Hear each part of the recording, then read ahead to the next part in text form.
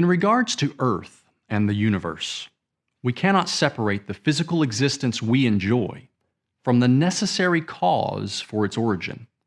Likewise, we cannot separate the physical matter of the universe apart from the physical laws that govern its behavior.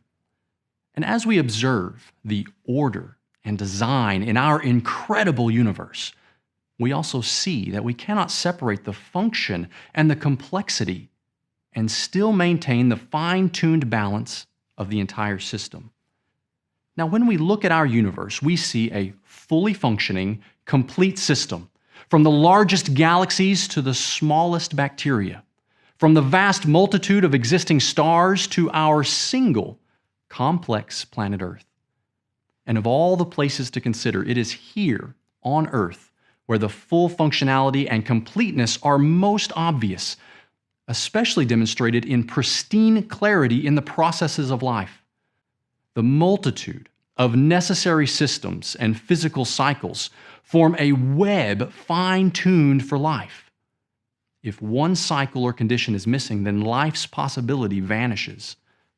So when we observe and evaluate our amazing existence here on Earth, and we consider what best explains the mountain of evidence for function, complexity, order, and design, that of an intelligent and purposeful creator provides the consistent answer, one that the random, chaotic, mindless evolutionary processes cannot.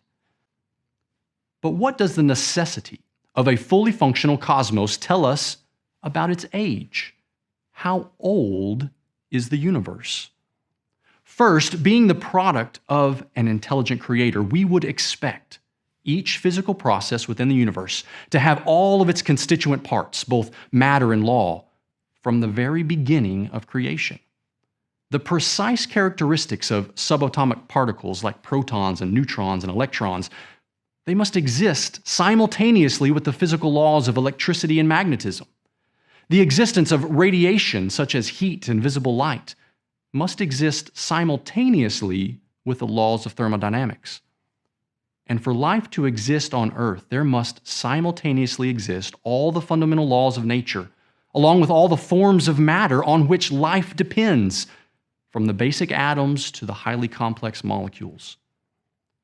The universe and Earth, therefore, were created in a mature form with fully functioning processes.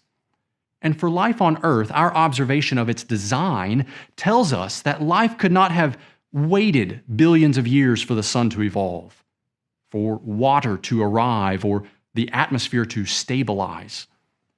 Rather, all of the processes on Earth are so interdependent and fine-tuned that they must function together.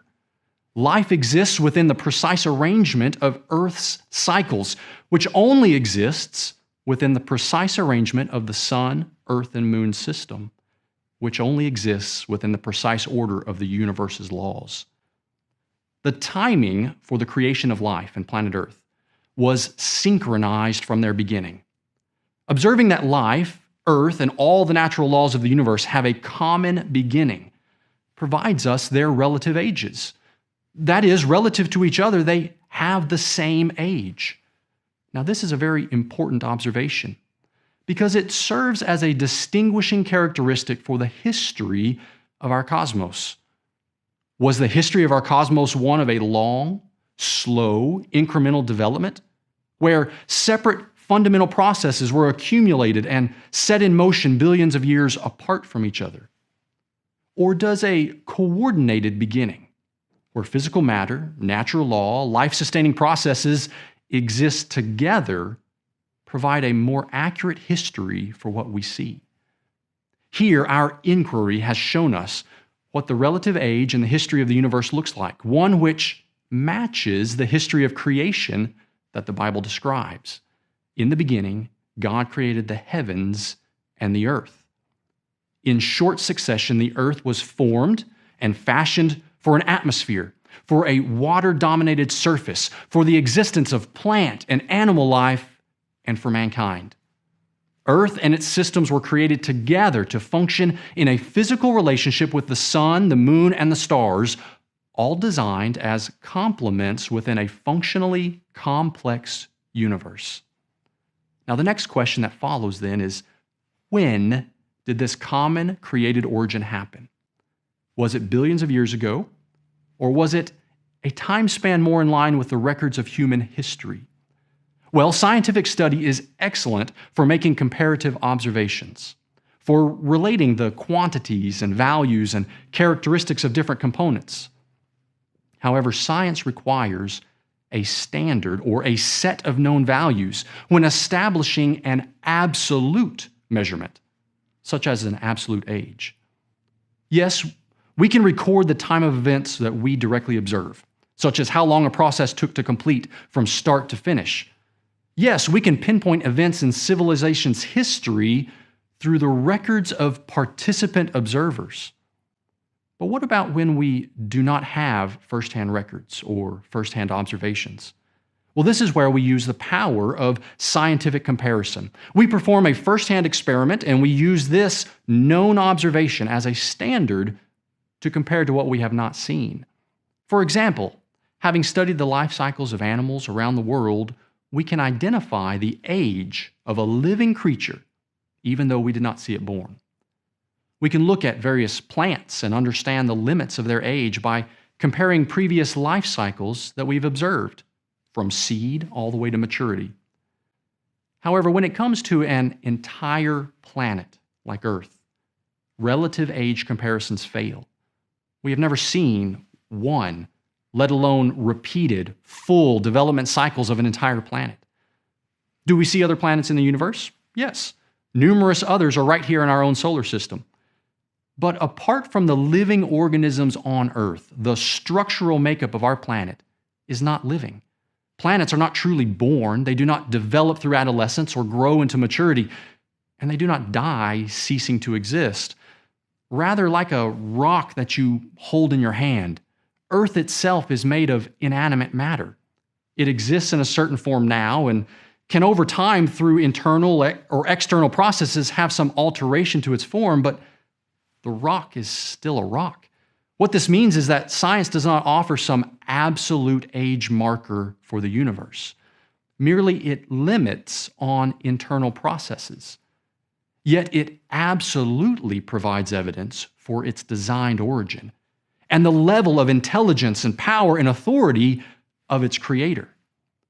The Bible then comes into our discussion as an externally and internally verified source of divine information. When we look to its record for when the universe came into existence, we see the focus of Scripture being Jesus, the Son of God, who lived roughly 2,000 years ago. His parents' lineage is clearly recorded, stretching back through the royal line of David, back to the beginnings of the tribe of Judah, the great-grandson of the patriarch Abraham, who lived about 2,000 years before Christ. Following Abraham's lineage, we trace back through Shem, the son of Noah, who was saved from the catastrophic global flood. From Noah, we trace back through men like Methuselah and Enoch until we arrive at Seth, the son of the very first couple, Adam and Eve, who were created by God in the Garden of Eden roughly 2,000 years before Abraham, 4,000 years before Christ, and 6,000 years before our current time. The Genesis record provides for us the culmination of the cosmic creation period. So God created man in his own image. In the image of God, he created him, male and female, he created them. Then God saw everything that he had made, and indeed it was very good. So the evening and the morning were the sixth day. As the New Testament states, and he has made from one blood every nation of men to dwell on the face of the earth, and has determined their pre-appointed times and the boundaries of their dwellings, so that they should seek the Lord. Humanity's common origin, then, was on the sixth day from the common origin for our planet Earth and the cosmos. This historical event, as described biblically and consistent scientifically, occurred only thousands of years ago, not millions or billions.